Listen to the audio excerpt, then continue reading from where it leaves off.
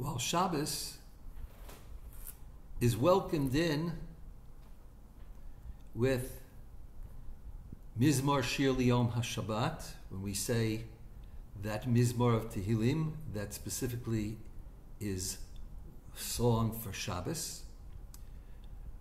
Or, the bottom line is when Shabbos comes in halachic, pure halachic terms, and we accept Shabbos. Now, so technically speaking, one could begin when one comes to shul, to Beit Knesset on Friday evening,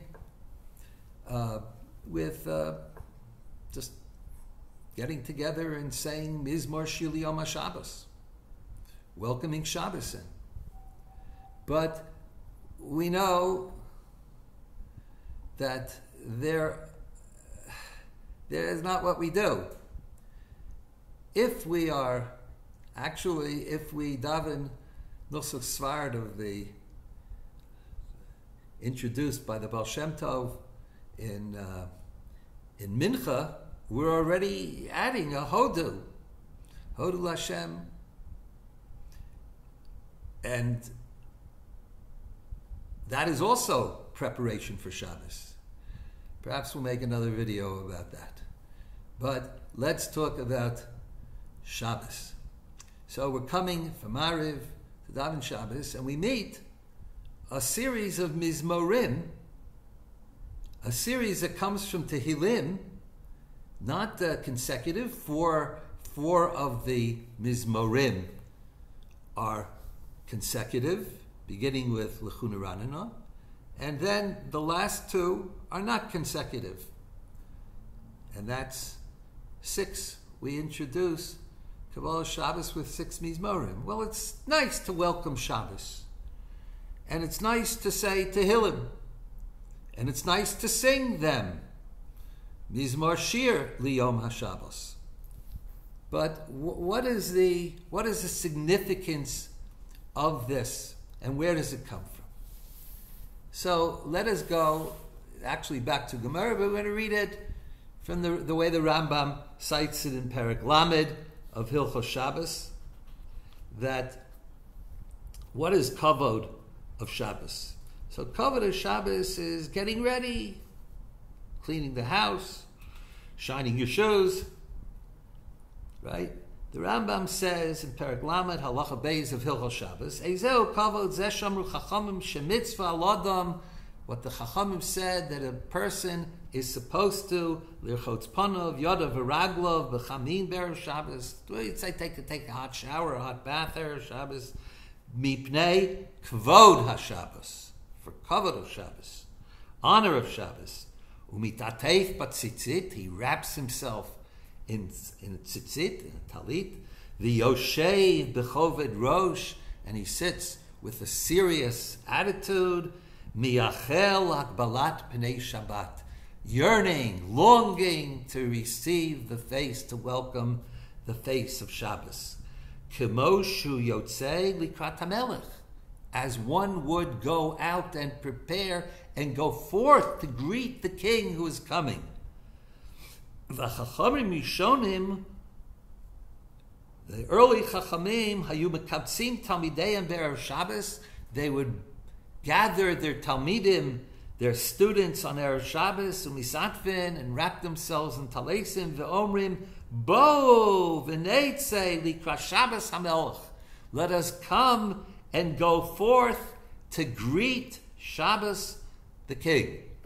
Now, of course, if you daven Nusach Sfard, and it's based on different gears in the Gemara, is Shabbos Hamalka or Shabbos Malkasa, and the Shabbos is the feminine and the king, and we are going forth to greet the queen.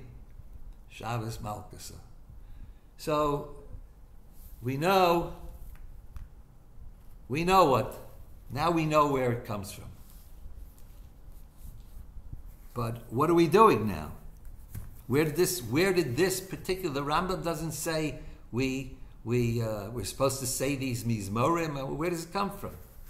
So this actually comes from a custom instituted by the Chachmei Tzfat, by the Arizal in the 16th century, and what they would gather and they would go out to greet Shabbos. And in their going out to greet Shabbos, they're going out in terms of liturgy that was going to greet Shabbos, the welcoming of Shabbos, right? The welcoming of Shabbos was a number of mizmorim were chosen.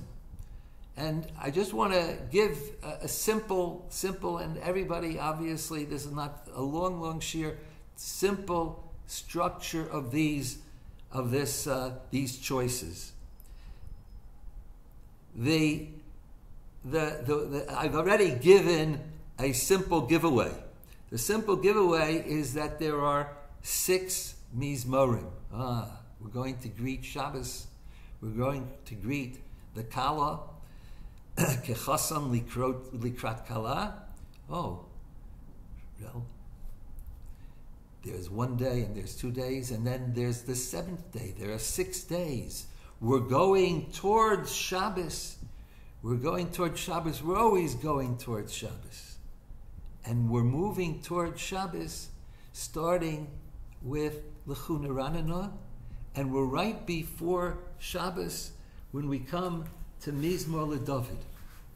Right now, when we think of it in this terms, and we know what the Gemara said in the Rambam that we just read, we see right away what these Mizmorim have to do, at least technically, with the why. Because we learn the halacha is you're supposed to go forth to greet the king, to greet the queen, depending on the girsa. Right? How do we begin? L'chu Neranenah L'Hashem. Let us go forth. Right? L'chu, go. Neranenah L'Hashem. I see in the translation that it says, I'm seeing a translation, come. Go forth, go towards. Right? Okay? L'Neranenah L'Hashem Nori L'Tzur Yishenu. We're going to sing, we're going to shout, enjoy, right? That's how the Mizmor begins. And if the Mizmor is the first, it's already, line it up. You could say it's with the first day, right? But at least it's the opening. Now, how does it work out for the first day of creation? No, you'll work that out, okay? We're not doing that now. What I want to see is that these Mizmorim lead me in song, in joy, and that is precisely what the way we're supposed to welcome Shabbos is, halachically. And this gives us the kavanah and the, if you will, the songs to sing. Now, when we say the songs to sing, I want to be very, very specific. Tehillim is poetry. This is all from Tehillim. Tehillim is poetry. And of course, anybody who knows poetry knows that all poetry is not read. Poetry is sung. It has a melody, right? So I've noticed that there's a lot of, in many places, Baruch Hashem, there's a lot of singing and everything. But sometimes I wonder if the people who are singing, if they actually know what the words that they're saying are meaning. Don't get me wrong. There is meaning in pure melody, but there's meaning in words. And when the words are joined to melody, you get poetry, because all poetry is sung, and it's the highest level of speech and the highest level of song. L'chu Neranenah. Let us go enjoy, let us sing, and we'll greet the Kala. And the Chachamim of Tzfat had this idea. We're going to greet Shabbos. Nikanma fun of the soda. We're going to we're going to greet Shabbos, right? And so on and so forth. So we have the 6, right? So right now, I leave it up to those who are listening and are actually interested in this idea, more than interested. They say, well, I've got to know what I'm saying. And so, study it. And if you can't study it in the Hebrew, study it in the English. The Hebrew is really what is significant here, because it's a poem, and we all know that when you translate a poem, what is left is into a foreign language. When you translate Hebrew into English, when you translate Tehillim into English, right? What is lost is the poetry, actually. Okay, but be it as it may, we try to make it up with melody, but melody alone is not enough. And so we are working these out, okay? And now I'm going to just go to the 6th Mizmor. Now, the 6th Mizmor has a repetition, okay, that we note. Once again, kavod appears. Havu Lashem kavod va'oz. And we know lichvod Shabbat. Okay, Havu Lashem kavod shemo. The kavod of Shabbos and the kavod of Hashem, intimately related. Okay, but just another technical point. This is the 6th Mizmor, right? And note that a word that repeats itself in the creation, in the nature of creation and ongoing creation, right? The word that repeats itself, and it repeats itself 6 times, 6 days. Kol, right? Now, when we hear the word kol, we know what it is, but we know the reference. Kol is Matan Torah, and it's in great thunder and lightning, and there's a loud voice, very strong. But kol is also in absolute peace and in silence, because the kol gadol, the great sound of Matan Torah from Sinai, is repeated again when Eliyahu comes to Har Sinai running away from the forces of Achav and Yezebel and seeks to hide and seeks to retreat from responsibility to the people who are a difficult people. Am Yisrael is a difficult people. And God reveals himself to Eliyahu, not in the whirlwind, and not in the thunder, and not in the storm. God reveals himself, the kol, in a sound. But what is the sound? All of these that I just mentioned are sounds. The kol that Eliyahu hears from God is kol demama daka, which is translated beautifully, oftentimes, as the sound, the still small voice. But that's not the translation. It's the sound of silence. Kol demama. Dom, vayidom Aaron, means silence. Amod dom, silent. Absolute silence. Right? And not only demama, but silence that is very fine silence. What is the sound of silence? And it's the voice of God. So God speaks. God speaks, and it's true. God, it does speak in thunder, and God does speak in the sound as we appear. God speaks in the sound of silence. And man, to hear the sound of silence, has to open his heart. Has to open his heart. And we're opening our hearts for Shabbos. And now we should be saying the song of Shabbos. And we know what the Mizmor of Shabbos is, because there's a Tehillah that begins Mizmor Shir Liyom HaShabbat.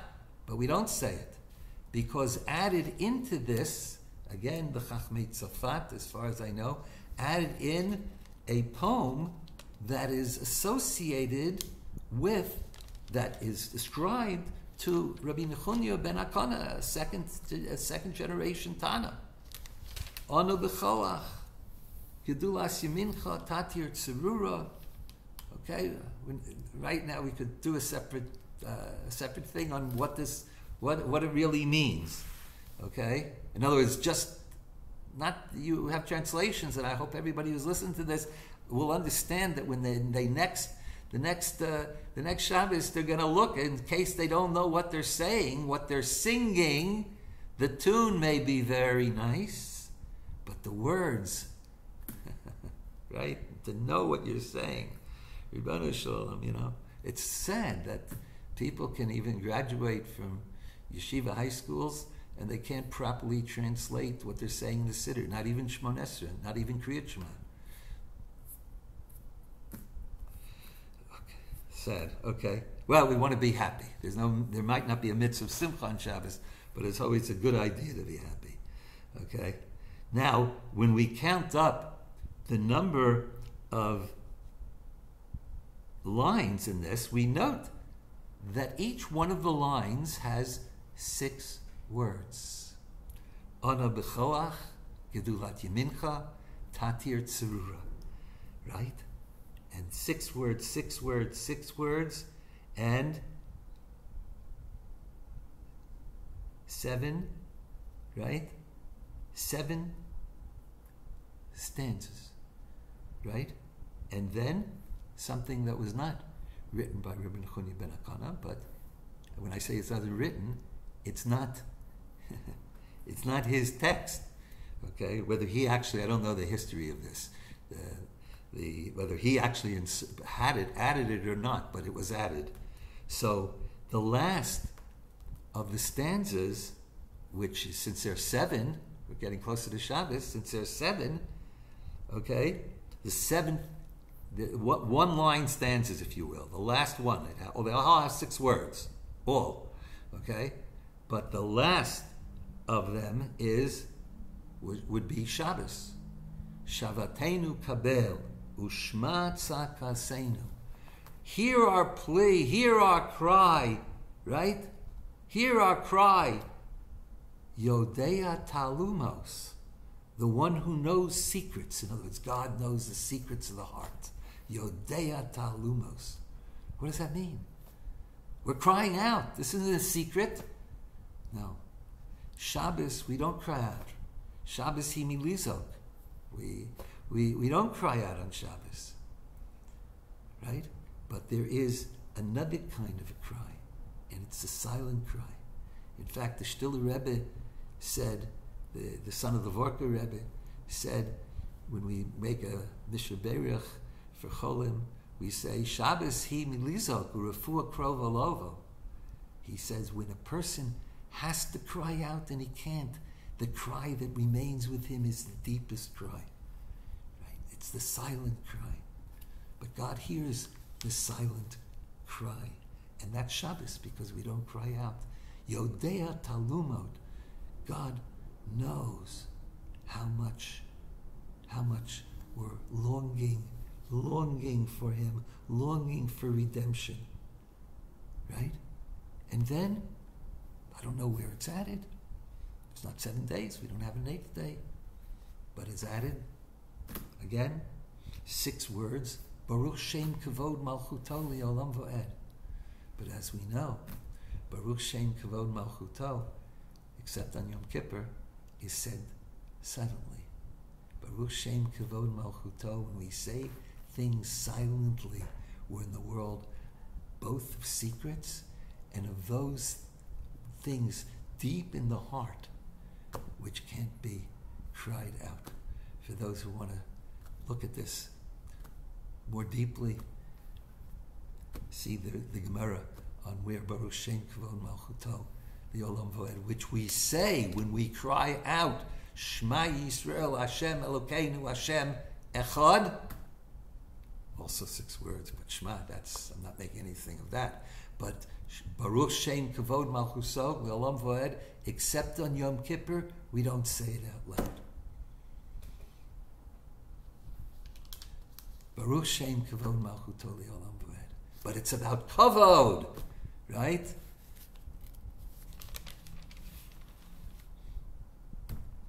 Havu Lashem Kavod V'Oz.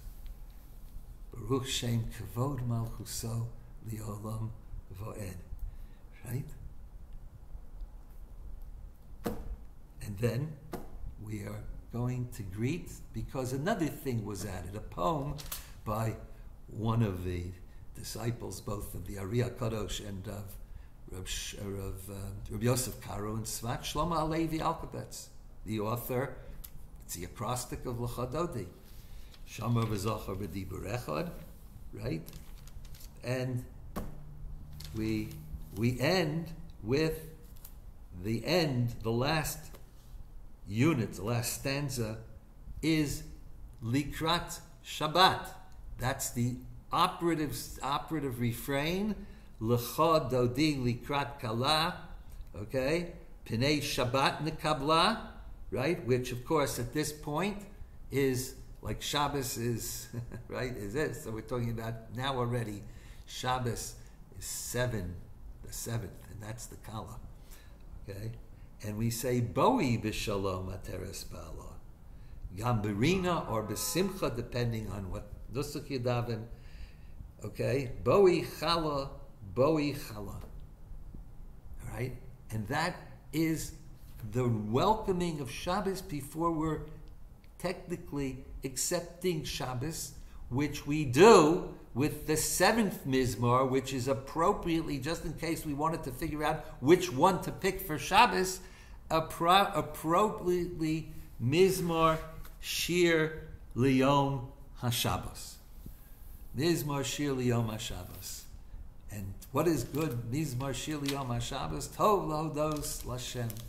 When the world will be perfected, Bifroach Rishoyim K'moesev, when evil will disappear from the world, that is the promise of Shabbos, Liyom Shekulo Shabbos U'Menucha L'Chayei Olamim, for the great Shabbos,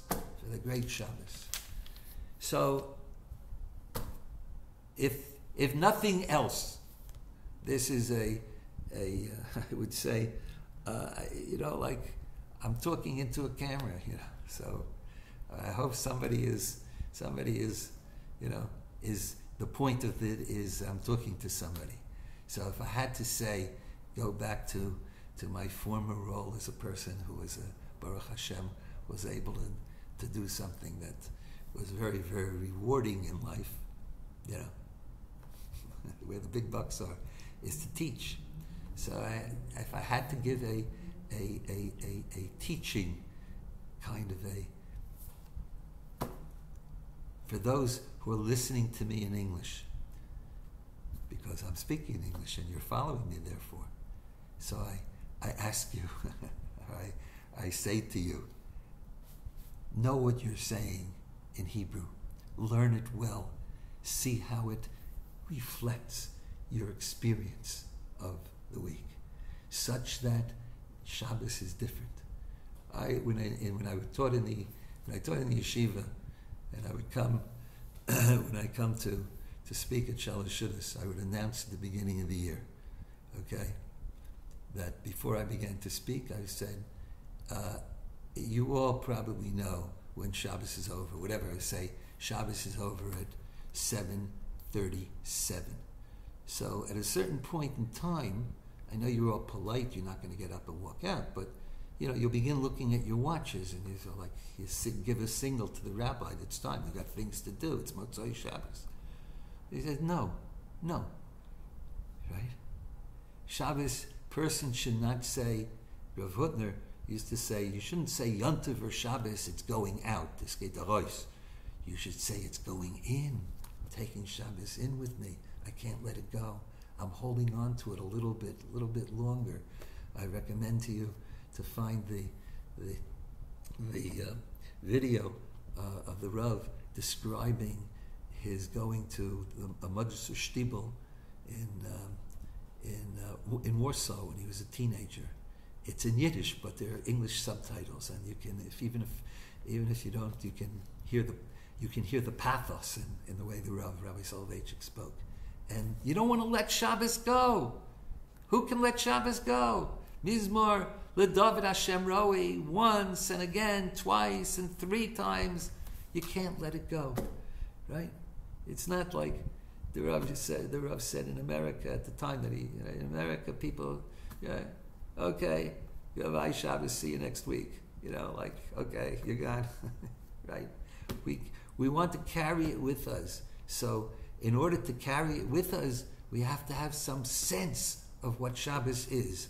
And if nothing else, in simple pedagogical terms, knowing what you're saying, knowing what you're davening, knowing what you're singing, when you begin, L'chu niranenu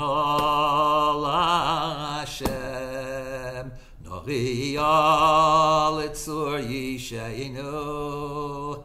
We're going to greet Shabbos, we're going to greet the King, we're going to greet the Queen. This is the great opportunity. So HaKadosh Baruch Hu should grant us the wisdom to understand that and the joy to actually know it and therefore experience it.